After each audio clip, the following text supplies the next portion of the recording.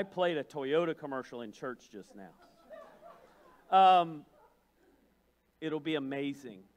So I have some friends on Facebook that know that family and said the Russian government actually tried to keep them even from adopting her. And now, you know, her influence is influencing thousands and even maybe millions of people, seeing that life is not about ease. And there are times that we really need to pay attention to people around us because God has not, listen, if my mentor Dave Daniel was here, he used to get on to me all the time because he would say, people post, all I need is Jesus. And he would say, that's not true. It's absolutely not true. And I'm like, well, what do you mean that's not true? All we need is Jesus. He said, because God made us to need other people. The reason that God said it's not good for man to be alone. If all you needed was Jesus, then God wouldn't have had to create anybody else but you. But we need each other, and we're here to help each other. And by the way, if you've never heard that, you'll struggle with that, because I did. When I first heard it, I'm like, but all I need is Jesus. I saw it on a bumper sticker. But God's given you other people, and the truth is, you have an enemy who will do everything he can to keep you from other believers. He'll do it by people being imperfect. By the way, let me let you know who will let you down as you get to know them. Everyone. Everyone. At some point, you'll be like, wow, I didn't know they were like that. I mean, people come to my small group, and they come the first week, they're like, oh, Pastor, he's such a godly, incredible teacher. It's just amazing. And then week 2, they're like, you know, I'm a little concerned. By week 3, they're going, who hired him, and how is he still here, right? And so as you get to know people, you realize there's times they will not say and do because they're human. They're human. Now, one of the neat things to me is, as we talk today about healing helpers, is one of the things I see God doing in our church right now is people coming to Christ, people wanting to get baptized, people wanting to take those steps of faith because of those of you who've reached out. Even during this difficult time, you've reached out to other people. Let them know you care. Let them know that you matter. Now, here's our series verse. Then the Lord said to him, talking about Moses, what is that in your hand? A staff, he replied. The Lord said, throw it on the ground. Moses threw it on the ground. It became a snake, and he ran from it. You know, even Moses got tired. Do you ever feel tired? How many of you ever felt tired during the day, right? Everybody, right? And you ever try to do too much? And what happens to people, and this happens, and I think the enemy uses this. The enemy will put you in a position, make you think you're the only one, and then you'll finally go, I got burned out once, I'm not helping anymore. And Satan goes, yes, it's exactly what I wanted. Don't do anything else. Sit on the sideline. Don't help anybody. Don't encourage anybody. Don't help anybody find their way out of hell into heaven. You just sit aside and do it. Now, let me tell you what God does. God will send people into your life to help you. Now, we typically, pastors like to talk about the financial part of that. Let's partner together as we give financially to help. And that's true. That's one of them. But the truth is, we help people physically, maybe helping them with their needs, whether they need food or whatever, okay? But we also can help people emotionally. You know, in our church, we have Grief Share, for example, one of the things to help people as they overcome grief. But then even spiritually, we need each other to grow. Today we're going to talk about this idea of providing for others, preparing others, and partnering with others. I went with things that you had to go to say. God wants us to be this to other people. Now, years ago I taught school, and you're going to discover very quickly why they won't let me teach school anymore. We were teaching about inertia. I was a science teacher. I taught biology in high school for a while, a few other things. Taught in-school suspension. That was my funnest. Taught driver's ed. That was great, having kids cry 7 periods a day. But my favorite lesson was inertia, to which any student that had me will say these words, inertia, dude, because that's what I always said when I said the word inertia. I felt like dude was a perfect mix. So one day I took them out to the bus, the school bus that was sitting outside, and I got the maintenance crew to give me the keys. That was also a mistake on their part. I put the bus in neutral, And I'm pretty sure it was Brian Moon, who is now a pastor, that I said to, hey, go push that bus. So he did his best, got behind the bus, pushed as hard as he could, and guess what happened?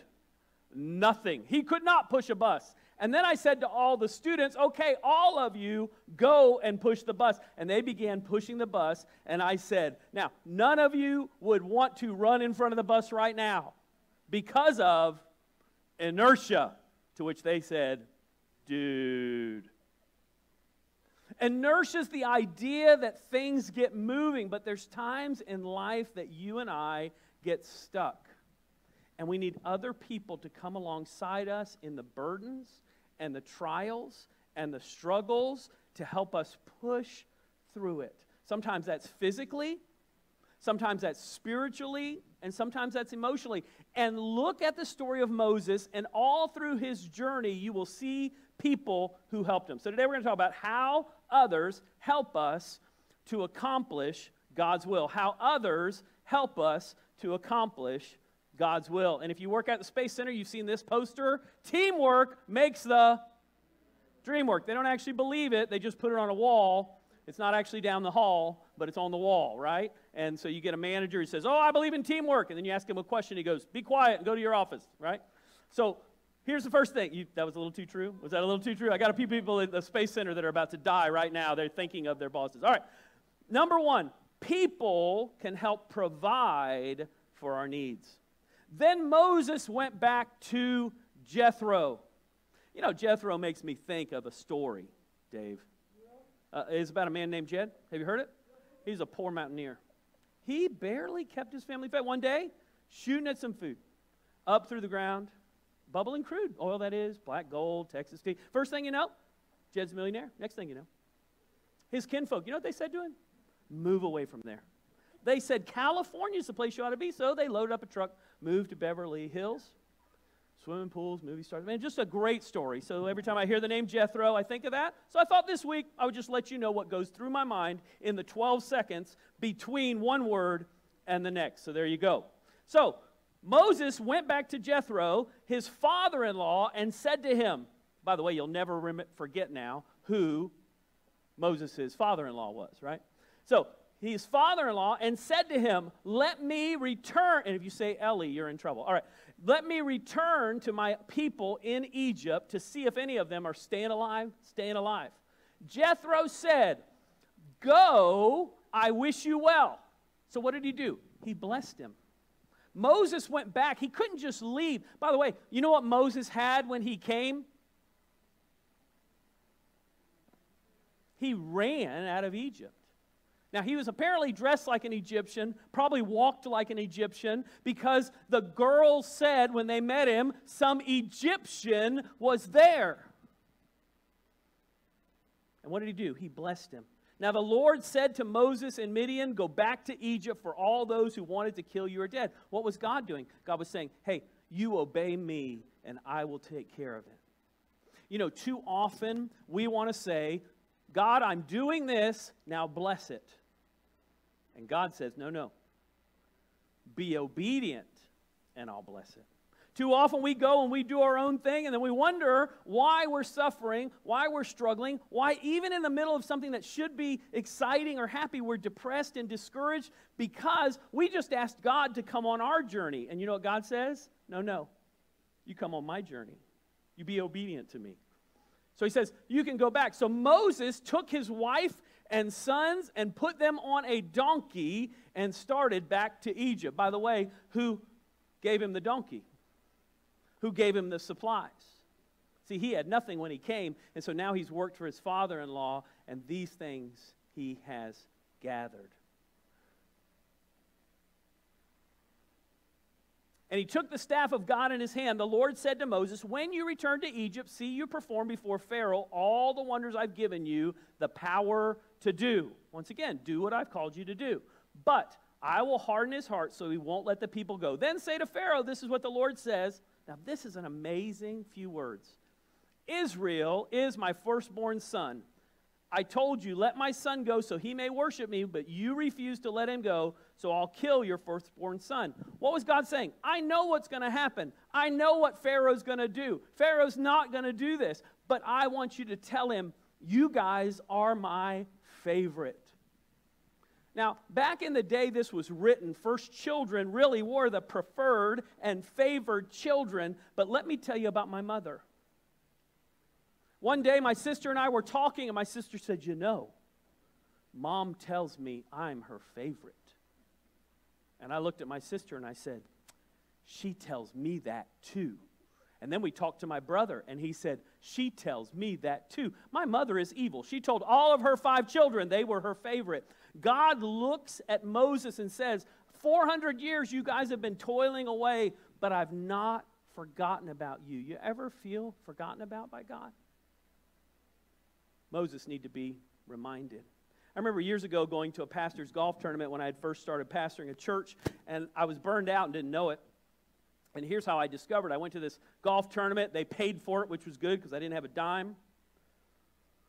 I went to this event. They handed me this big bag of stuff, and they said, this is yours. I'm like, oh, okay. And they gave me a golf. So I go out to the golf cart they gave me. They paired me up with somebody who could actually play golf. And it was CDs and books that I love from some of my favorite authors. There was candy. Candy's always good. And I cried. Because I was so overwhelmed that somebody who did not know me at all would go out of their way to just be a blessing. Have you ever had that happen? See, God will use people to provide for you. In Hebrews, it says it this way, and don't forget to do good and to share with others. I'm going to come back to that word share. For with such sacrifices, God is pleased. This word in this verse for share with others is the word koinonia. Now, koinonia is a very broad word. You usually hear it in the definition fellowship. But the problem in English is fellowship has become us just kind of talking to each other. We're going to have a fellowship after church. And usually if you're Baptist, it involves food, right? So we're going to fellowship together, and that means get one of those casserole plates and put stuff in it. But fellowship is bigger than just that. Fellowship is this idea of partnering together. It's the idea of sharing with each other. So he says, with that, God is pleased. And what's really cool about this, God is pleased, it means God is fully pleased. He's fully satisfied. When God sees us go out of our way to bless other people, you get the sense in this verse, you ever been satisfied after a good dinner? And what do? You sit back and I think when God sees us help somebody, bless somebody, go out of our way to help them physically, spiritually, emotional, to provide for them, he sits back, koinonia, fully satisfied. He says, that's great. That's wonderful.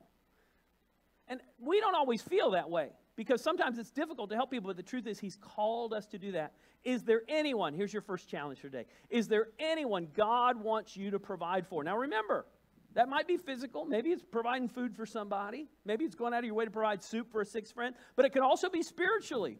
Maybe it's to encourage somebody. Tell them you're praying for them.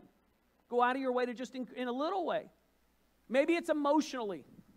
Just to let them know you have their back. Maybe to write them a note. Somebody who came to church a few weeks ago said to me, I've not been to church in over a year, but I came because you wrote me a note and told me you missed me. And I'm like, that's all I had to do. I should have done that a year and a half ago.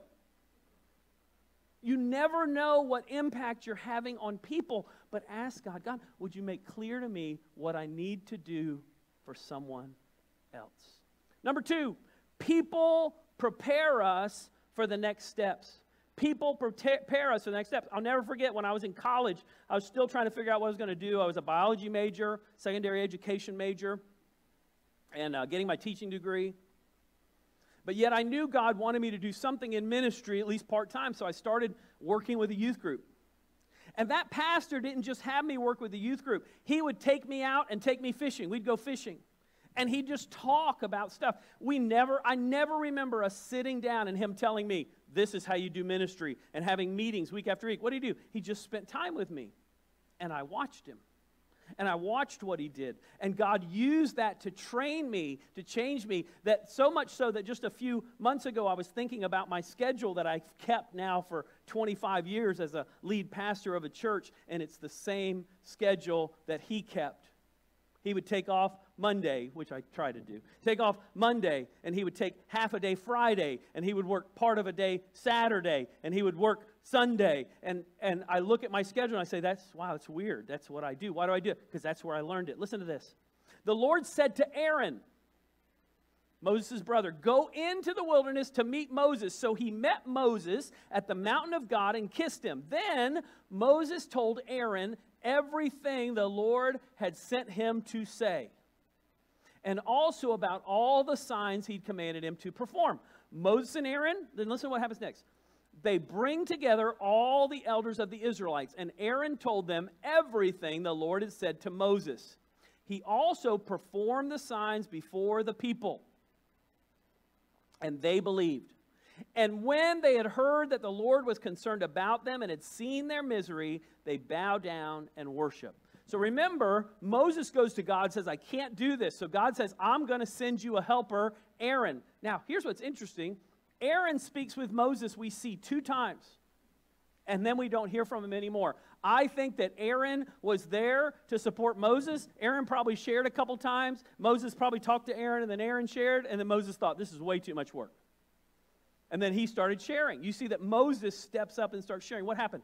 God sent Aaron to give him a boost. And then you see the Israelites, 400 years, building who knows what, pyramids, sphinxes, all kind of things. And they said, God hasn't forgotten about you. And immediately God was preparing them for the next step, what was going to happen, the exodus from Egypt. You know, we have people in our church like Robin with Grief Share who do a great job of helping people take those next steps in their journey. We have people in our church in small groups that when somebody's struggling, they'll pull you aside, hey, you doing okay? Is there anything I can do? Folks that are connected to one another, that when they see that somebody's hurting, they help them, hey, can I help you through this tough time? We all need those people, and we need to be those people to others. Jesus says it this way in Matthew 28, therefore, go and make disciples of all nations, baptizing them in the name of the Father, Son, and Holy Spirit, and teaching them to obey everything I've commanded you. And surely I'm with you always to the very end of the age. This word for disciple means pupil. Now, in America, we think of pupil like Rose. But it wasn't. And there's another word that talks about what this really means, and it's the idea of discipleship is the idea of following in the dust of the master. What does that mean? It means as you're following somebody, you see what they're doing. When Jesus taught the disciples, much of what he taught was on the way, on the way, on the way. Is there anybody that you are encouraging spiritually to grow? Is there anybody that you're teaching to obey? You know, Jesus said it wasn't just this idea of discipleship was not just to fellowship with one another. It was also to teach each other what does God's word say and how do we obey it? Why? Because when we know that obedience brings blessing. We want to do what God wants us to do. Now, it may not be blessing like the world thinks is blessing. But when you can walk in joy and peace through obedience, God changes you and others. Let me give you an example. Kristen's dad would come up to me sometimes, and he would do the Pillsbury Doughboy on me. You ever had anybody do the Pillsbury Doughboy on you? If you're chubby at all, people love to do that. Woohoo! Woohoo! Pillsbury Doughboy. And he'd come up and he'd poke my belly. And what he was saying without saying it is, putting on a little weight there, aren't you? Which is always encouraging. But let me tell you why he was doing that. Because he didn't want me to die young and leave his daughter alone. He just wanted me to know, please take care of yourself. Listen, as Christians, we're responsible to each other. Not to get on to each other, to aggravate each other, but the truth is that sometimes we need a little reminder. We need a little encouragement. We need a little refocus. Because truthfully, on our own, we all get focused on the wrong thing. So we need each other. And sometimes there's people, just by saying thank you, or just by being appreciative, or just by seeing what God's doing, we realize, oh, that's so much bigger than what I'm focused on today. So let me ask you this next challenge question. Who are you preparing?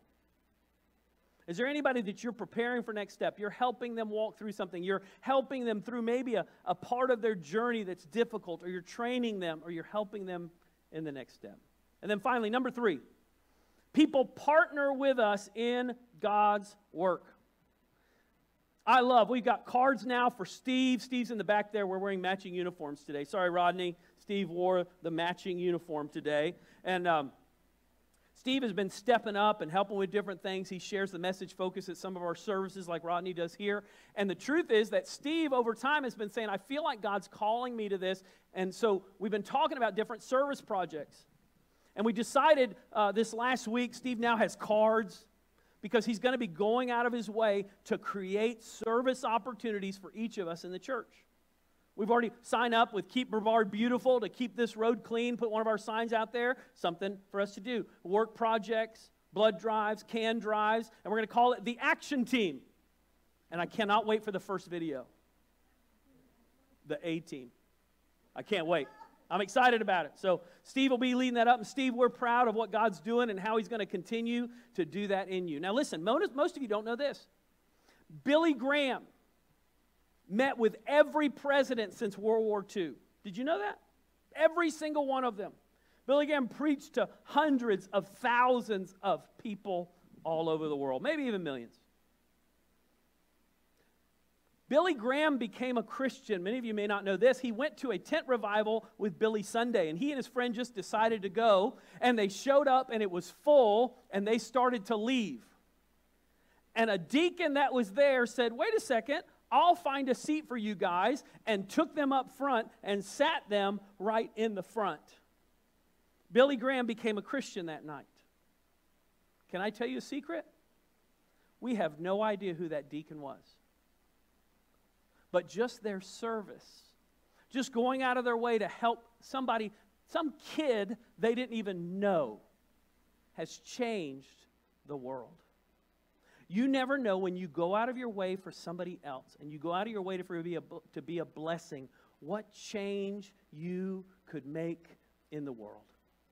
Afterward, Moses and Aaron went to Pharaoh, and they said, this is what the Lord God of Israel says, let my people go, so they may hold a festival to me in the wilderness. Pharaoh said, who is the Lord I should obey him and let Israel go? I don't know the Lord. I won't let Israel go. So Pharaoh's looking at all these temples. Pharaoh himself was called a god, one of many.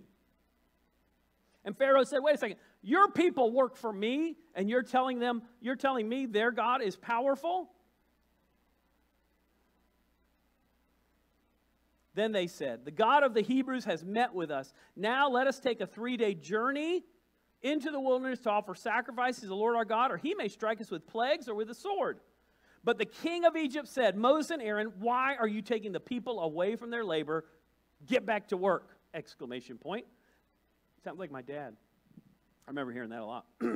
Then Pharaoh said, look, the people of the land are now numerous, and you are stopping them from working. Now, Moses, you remember, did not want to go back. Moses, you remember, did not want to share. So what did God do? God gave him Aaron to go with him, to stand before, at that time, the most powerful man in the world that could have wiped them out in a second. Why? Because for them to do God's will, Moses needed a little help getting started. We all need that sometimes. We need that person that partners with us. That person that, by the way, if you didn't see it, it was Exodus 5, 1 through 5. I don't know if that made it to the screen or not.